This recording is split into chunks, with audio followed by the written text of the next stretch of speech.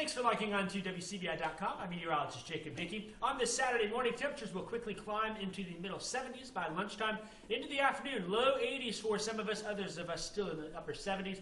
I think that we're dry for the most part during the day. I won't rule out a few spot showers out there, maybe a rumble of thunder. Seems like the better chances for rain and storms, though, comes to us as we head into the later afternoon, especially into the evening hours. Temperatures today in Tupelo, I've got a high of 80, 79 in Aberdeen and in Amory, 78 in Houston and Calhoun City, 79 in Water Valley.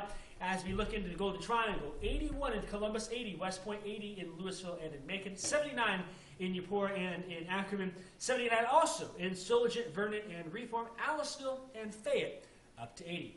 Let's talk about Futurecast this morning. It looks like we're dry for the most part. There's a few showers that'll work their way through this morning and the afternoon hours. The big event, though, that we're watching, though, comes towards us later on tonight. Notice by 6 o'clock hour, it looks like a batch of rain and storms is moving in from the west. I think that batch of storms is going to bring some strong to severe storms into our area, and it approaches our area at the I-55 corridor by about 8, 9 o'clock or so. It'll quickly push on through, though. By midnight, it looks like it's out of our area. So there'll be a window of opportunity about 6 hours or so this evening into later on tonight where we can see some of these strong storms push on through. Latest this morning for the Storm Prediction Center has the slight risk for all of our Mississippi counties, a marginal risk for our West Alabama counties. The enhanced risk, level 3 out of 5, is in the Delta. But let's not focus on what color we are on the map. Let's talk about the threats in our area. Main threats with these storms will be, of course, damaging wind gusts greater than 60 miles an hour and quarter-size hail, maybe a little larger.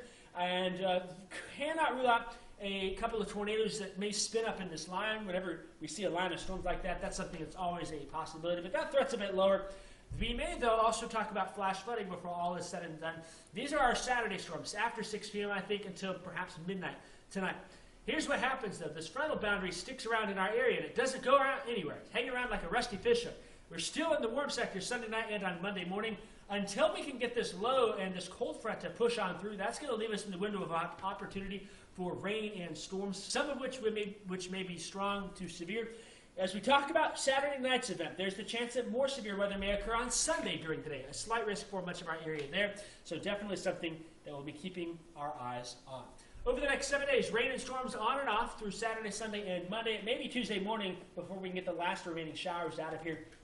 The thing to note over the next 3 days is that it is not a total washout. I want to make that clear. There'll be dry time during the weekend. There'll be some dry time on Monday, but the chance for rain and storms really exists as several batches can come on through. By Tuesday and Wednesday, we are drier, upper 70s and low 80s. Thursday, looks like we may get some more scattered storms out there. A little cooler as we head into Friday, low 70s on the border.